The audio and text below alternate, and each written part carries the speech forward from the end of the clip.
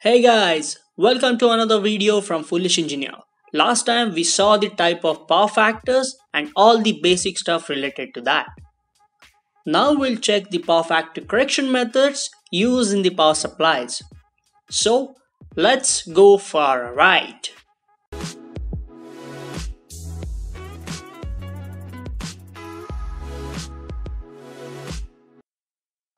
If you see the circuit diagram of a power supply, there is a bridge rectifier at the input, which rectifies the AC input voltage. Then this rectified voltage is provided to the DC link capacitor, which filters the AC component present in the voltage and provides the DC voltage to the regulator or a DC to DC converter. And this DC to DC converter gives required DC output. We have seen many ways to increase the efficiency of this DC to DC converter to get good and reliable output power. Now it's time to take care of this rectification block. So far we have seen how the voltage behaves and we get the DC output. But if we check the current at the input, it goes like this. The voltage is sinusoidal, but the current is full of distortions.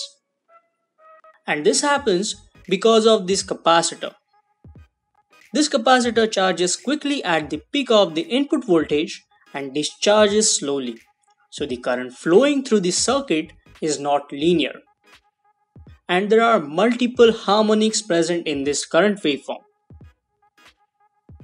So because of that, we get the inefficient power factor from the electronic appliance.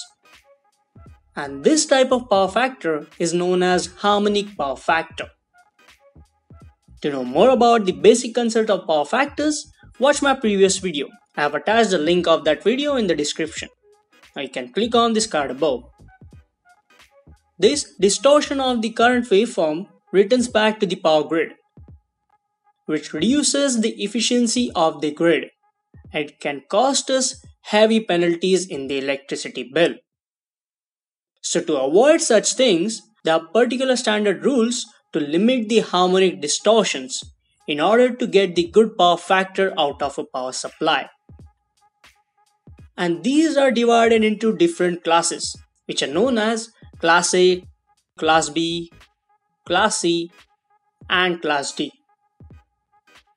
Here, all the household equipments which consume power more than 600 watts like audio equipment, cooking appliances, coolers, etc. are categorized. All the portable tools which are not professional like arc welding tool come into this category. All the lighting loads like LED lighting at home, street lighting or other lighting loads come into this class. The equipments which consume 600 watts of power and lower than that come into this category.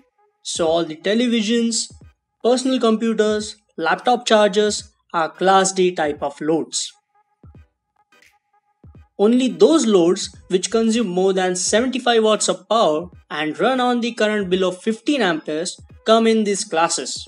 And there are different type of power factor regulation requirements related to current harmonics for each class. To avoid the loss in the power and improve this power factor, we need to use power factor correction techniques. To get the good power factor, the waveform of the voltage and current should be identical so that we get the maximum power at every instance. This power factor correction technique is divided into two parts. First is the passive power factor correction and second is the active power factor correction. In Passive PFC method, the passive components like inductors take care of the power factor. The PFC inductors are connected like this in the power supply line. But there are some disadvantages of this type of power factor correction technique, despite of having small and easy circuit. First, the inductors which are used in this application are so big and heavy because the frequency which we are dealing here is in just a few hertz. all over the world, the voltage supplied by the grid is not same. For example, in India, it is 230 volts AC with frequency of 50 Hz. And in US or Canada, it is 110 volts with frequency of 60 Hz. So we cannot use the same inductors in both countries. For that, we have to add a switch for universal usage. This switch arrangement will be different if you are using a particular equipment in the US, and it will be different for the same equipment if you are using it in the India. Well, if somebody doesn't know how to use it, that guy will end up destroying this power supply. And the power factor correction efficiency of this passive PFC is very poor. So to avoid these disadvantages, we'll jump to the active PFC technique. The popular type of this is the Boost PFC, where the Boost DC to DC converter is used between rectifier and the filter capacitor. After the full bridge rectifier, the boost inductor is connected in series. Then an active switch, that is MOSFET, and a passive switch, that is a fast switching diode, is used. After the diode, a DC link capacitor is used to filter the ripple present in the voltage. The voltage at the inductor is rectified sinusoidal input. So the average current flowing through this circuit should also be like this. To do so, the MOSFET is switched accordingly by providing the PWM signals with different duty cycles such a way that the current in the circuit follows the same path as that of voltage. So we'll see at the input, the current will be full sine wave, just like the voltage.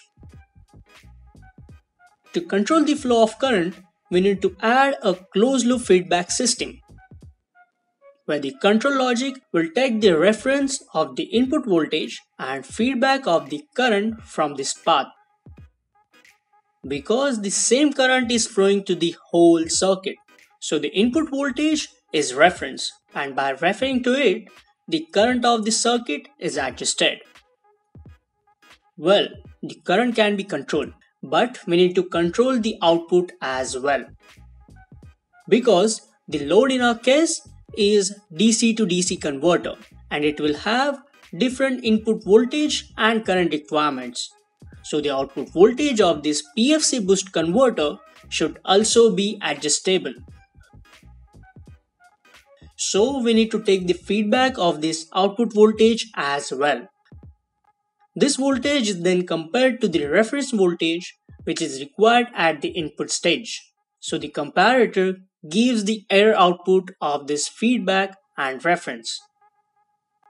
This error signal is provided to the one of the inputs of a multiplier, and this signal is multiplied with the original input voltage reference. These both signals get multiplied and the output of the multiplier goes to the comparator, which compares these multiplied reference signals and the current flowing to the circuit. Then this comparator takes the decision to provide the pulse to this MOSFET, and by controlling the switching of this MOSFET, it supplies the required voltage to the DC to DC converter and controls the behavior of the circuit current. This process repeats in cycle, and this is how the classic power factor correction method works.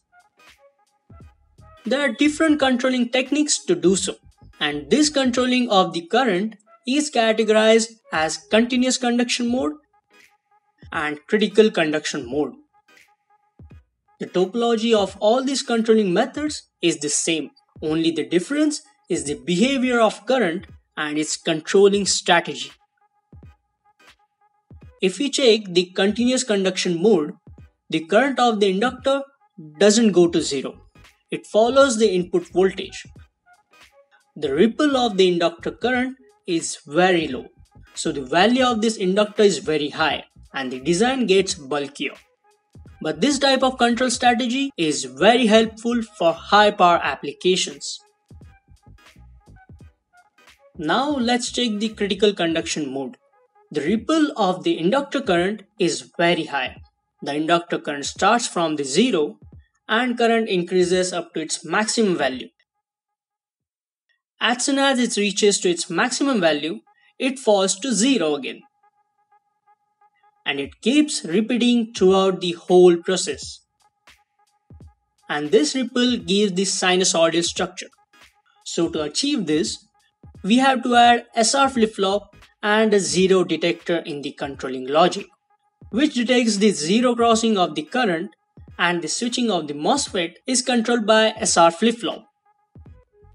So as the MOSFET turns on, the current increases and goes up to higher level, and the SR flip-flop resets the driver when it reaches to its peak value, so the current falls down again. The average of this current waveform is sinusoidal. This type of controlling method is very popular because the size of inductor is very low in this technique, but it has very high conduction losses. So this method is not suitable for high power applications. Well, that's it about the power factor correction technique. I hope you got something from this. If you haven't, you can watch the video again. Still, if you don't, you can ask your doubts in the comment box below. Hit the like button if you like this video, subscribe to my channel, and finally, thanks for watching.